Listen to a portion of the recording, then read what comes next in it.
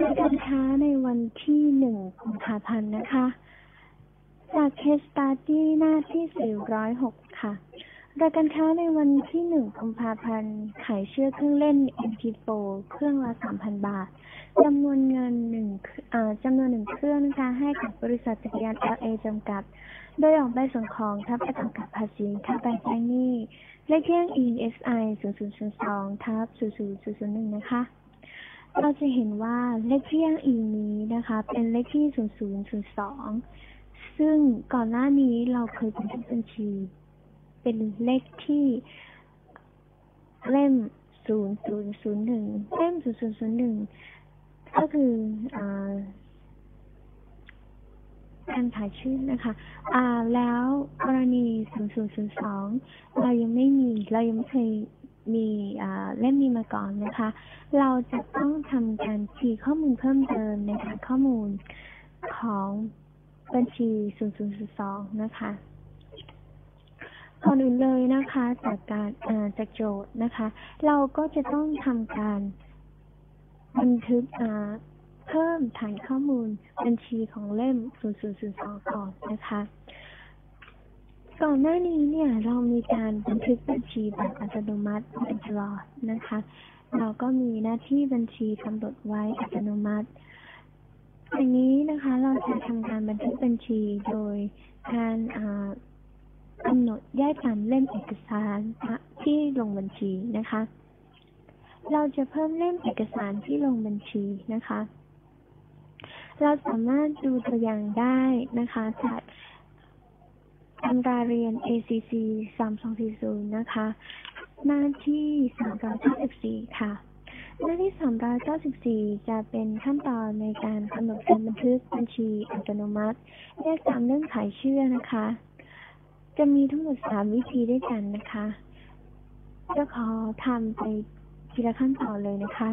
วิธีที่1เราจะต้องเพิ่มบัญชีที่เราต้องการนะคะก็คือบัญชีขาย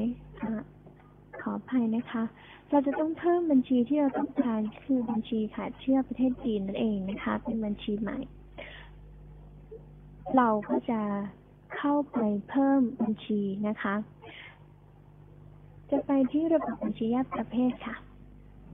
ไปที่ Workflow นะคะเราก็ไปที่ Setup Master File ค่ะจะมีรายการให้แก้ไขผังบัญชีนะคะเราจะไปที่รายการแก้ไขผังบัญชีค่ะเพิ่มและแก้ไขผังบัญชีนะคะตัวเลขที่3ค่ะจะมีรายการผังบัญชีให้เลือกนะคะเราจะมาแก้ไขผังบัญชีโดยการเพิ่มรายการลูกหนี้การค้าเข้าไปนะคะเราจะมาดูรายการลูกหนี้การค้าที่มีอยู่นะคะจะเห็นว่ารหัส101303นะคะก็คือรายการลูกหนี้การค้าเราจะเพิ่มลูกหนี้การค้าประเทศจีนเข้าไปนะคะเราจะกดเพิ่มหรือ F3 นะคะโปรแกรมจะให้ระบุรหัสบัญชีนะคะเราจะใส่รหัสบัญชีต่อจากลูกหนี้การค้าเมื่อสักครู่นะคะเป็นรหัสบัญชี101305ค่ะชื่อบัญชีภาษาไทยนะคะเป็นบัญชีลูกหนี้การค้าประเทศจีนนะคะอยู่ในหมวดใดของระบบเป็นหมวดสินทรัพย์นะคะ A ค่ะบันทึกกรณีเสร็จกด S10 หรือบันทึกนะคะแล้วเราจะเพิ่มอีก1บัญชีนะคะอีก1บัญชีที่เราจะเพิ่มก็คือบัญชีขายเชื่อประเทศจีนนะคะซึ่งเราเคยมีแต่บัญชีขายเชื่อธรรมดานะคะเป็นบัญชีขายเชื่อมาก่อนหน้านี้นะคะเราจะเพิ่มบัญชีขายเชื่อประเทศจีนเข้าไปนะคะรหัสบัญชีขายเชื่อประเทศจีนที่เราจะเพิ่มก็คือรหัสบัญชี4105ค่ะชื่อบัญชีก็คือขายเชื่อประเทศจีนค่ะ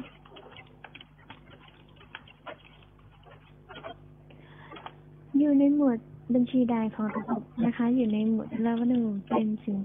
หมวดรายได้นะคะก็ได้เรียนเสร็จก็กด F10 หรือบันทึกค่ะเรา ไม่ต้องการที่จะเพิ่มและแก้ไขผังบัญชีต่อกด Escape ออกค่ะเราจะมาดูนะคะว่ารายการที่เราเพิ่มเนี่ยมันอยู่ตรงไหนบ้างนะคะรายการล่าสุดที่เพิ่มเลยนะคะรายการขายเชื่อประเทศจีนนะคะมาปรากฏในผังบัญชีแล้วนะคะรหัสบัญชี41105ค่ะขายเชื่อประเทศจีนนะคะแล้วเราจะไปดูอีกรายการหนึ่งค่ะเป็นรายการลูกหนี้การค้าประเทศจีนนะคะจะเห็นว่ามีรายการลูกหนี้การค้าประเทศจีนเพิ่มขึ้นมาแล้วในผังบัญชีนะคะรหัสบัญชี101305นะคะต่อจากบัญชีค่าเผื่อหนี้สงสัยส่วนนั่นเองเราบันทึกรายการแก้ไขผังบัญชีเรียบร้อยนะคะแล้วก็กด Escape ออกค่ะต่อไปขั้นตอนที่2นะคะของการกำหนดการบันทึกบัญชีอัตโนมัติแยกตามเล่มขายเชื่อนะคะขั้นตอนที่2ก็คือเราจะต้องสร้างสภาวะการหรือรูปแบบการลงบัญชีนะคะโดยเราก็จะไปที่ระบบบัญชีเหมือนเดิมนะคะเราอยู่หน้านี้แล้วนะคะเราก็จะไปที่เซรั่มมาตั้งต่อนะคะเราก็จะไปคลิกนะคะตรงกำหนดหน้าที่ของบัญชีตามสภาวะการนะคะกำหนดหน้าที่ของบัญชีแยกตามสภาวะการนะคะแล้วก็กดตรงนี้ไปนะคะจะเห็นได้ว่าสภาวะการลงบัญชีมีรหัส01 02 03อยู่แล้วนะคะเราจะเพิ่มสภาวะการที่04ลงไปนะคะเป็นขายเชื่อประเทศจีนนะคะเราจะทำการเพิ่มกับ F3 หรือเพิ่มค่ะรหัสสภาวะการที่เราจะเพิ่มก็คือรหัส04นะคะชื่อสภาวะการคือขายเชื่อค่ะขายเชื่อประเทศจีนนะคะ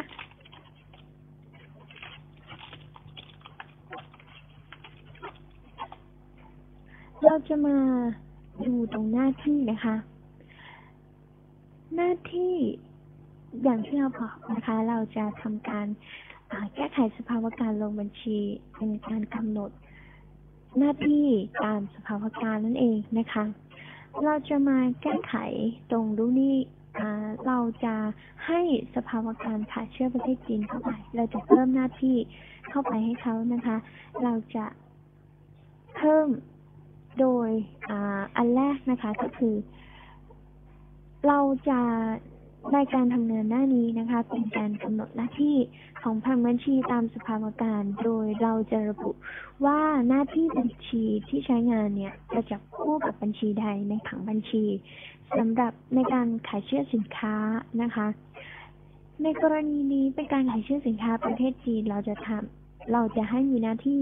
บัญชีอยู่3หน้าที่นะคะก็คือหน้าที่ที่1บัญชีลูกหนี้การค้าแล้วก็หน้าที่ที่2บัญชีขายเชื่อและหน้าที่ที่3ภาษีขายนะคะเราจะมาเพิ่มหน้าที่ที่1นะคะลูกหนี้การค้าค่ะถ้าเราหาไม่เจอนะคะว่าชื่อหน้าที่ลูกหนี้การค้าเนี่ยมันอยู่ที่ไหนนะคะเราก็สามารถที่จะกด F8 เพื่อค้นหาได้กดปุ่มค้นหาค่ะแล้วก็ระบุหน้าที่บัญชีที่เราต้องการค้นหานะคะเราต้องการค้นหาลูกหนี้การค้าค่ะกดโอเคนะคะโปรแกรมก็จะปรากฏลูกหนี้การค้าขึ้นมาให้นะคะรหัสบัญชีเราจะใส่รหัสบัญชีลูกหนี้การค้าของสภาวะการขายเชื่อประเทศจีนเข้าไปเป็น101305นะคะกด Enter แล้วจะขึ้นลูกหนี้การค้าประเทศจีนนะคะเป็นบัญชีลูกหนี้การค้าประเทศจีนแล้วเราจะเพิ่มหน้าที่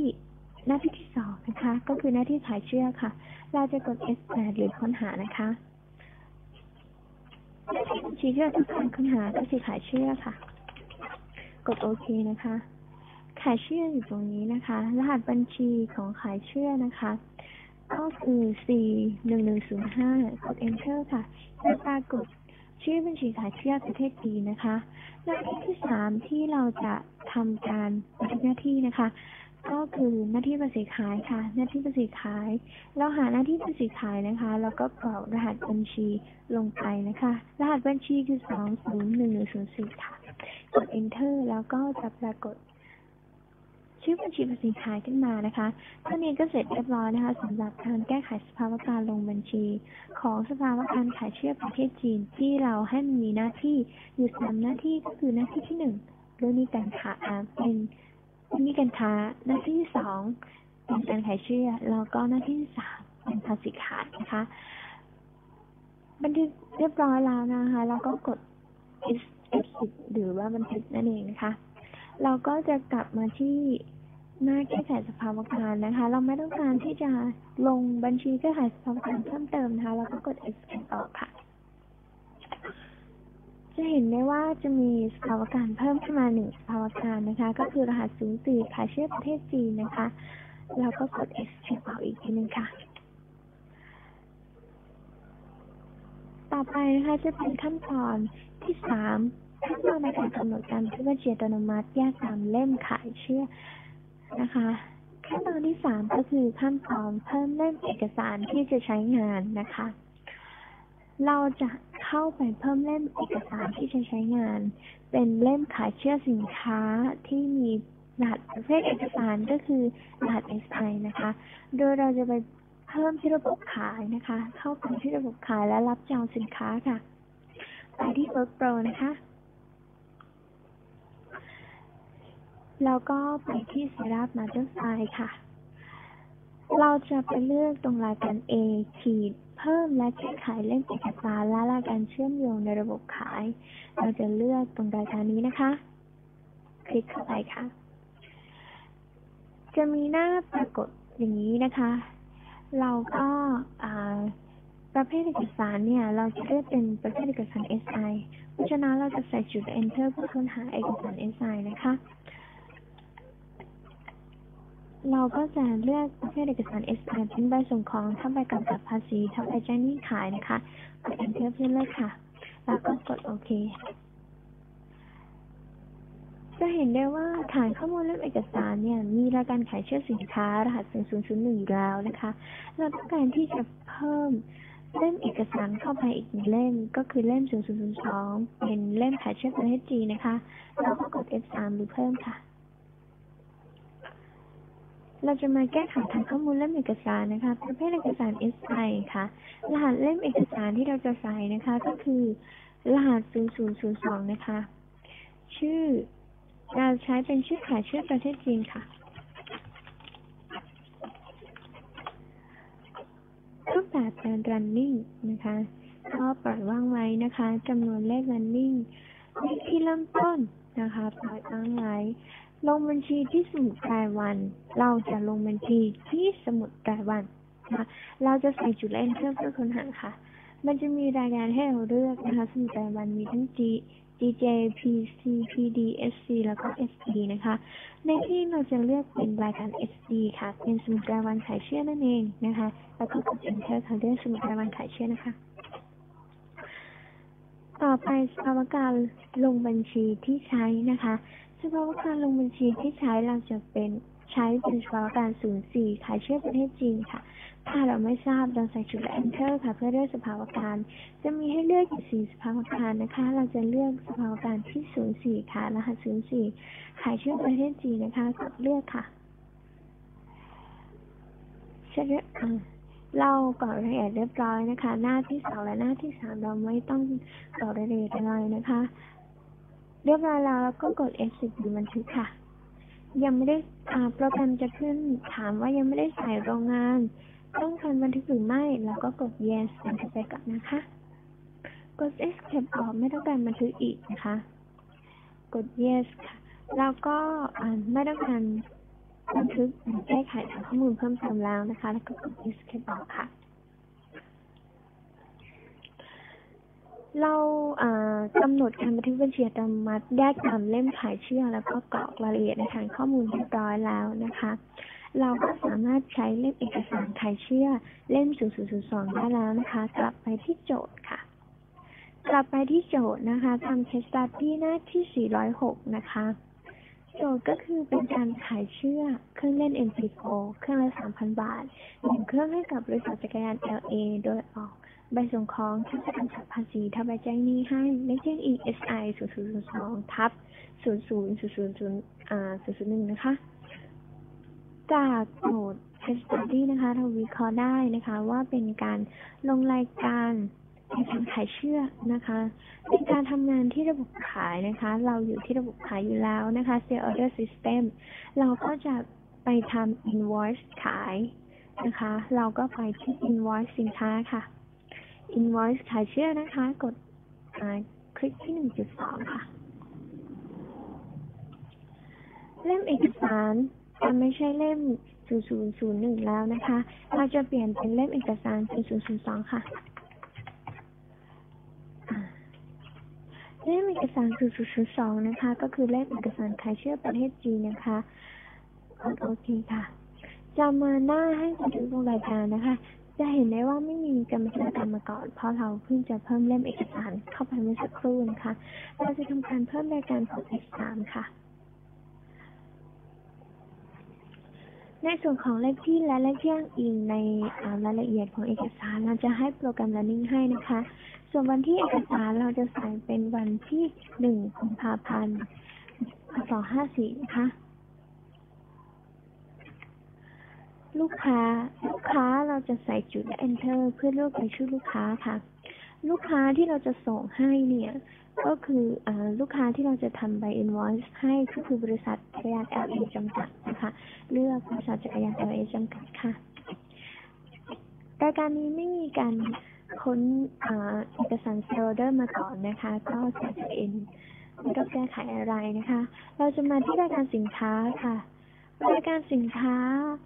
ก็คือขายเชื่อเครื่องเล่น MP4 นะคะเราจะใส่จุดและ enter ค่ะเพราะว่าเราต้องการที่จะเลือกสินค้านะคะเครื่องเล่น MP4 รหัส E-04 กด enter ค่ะเราขายชื่อสินค้าเครื่องเล่น MP4 จำนวน1เครื่องนะคะในราคา 3,000 บาทนะคะเราจะมาแก้ไขตามราคาด้วยนะคะโดยขายตรงนี้เราจะแก้ไขเป็น 3,000 บาทค่ะกด enter นะคะเสร็จเราก็ลงรายการเรียบร้อยนะคะตรวจสอบดูนะคะรายการ1เครื่องจำนวนเงิน 3,000 บาทถูกต้องเรียบร้อยนะคะแล้วก็กด F10 บันทึกค่ะโปรแกรมจะทำการบันทึกให้นะคะเราก็จะทำการลงบัญชีอัตโนมัติให้นะคะโดยการเดบิตลูกหนี้การค้าประเทศจีน 3,210 บาทเครดิตขายเชื่อประเทศจีน 3,000 บาทเครดิตภาษีขาย210 บาทนะคะกด F10 เพื่อบันทึกค่ะโปรแกรมจะถามว่าต้องการพิมพ์หรือไม่นะคะ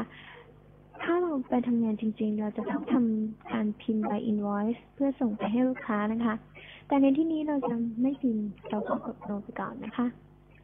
ไม่ต้องการบันทึกรายการ invoice เพิ่มเติมแล้วก็กด escape ออกค่ะเสร็จเรียบร้อยนะคะสำหรับรายการค้าในวันที่ 1 กุมภาพันธ์ค่ะ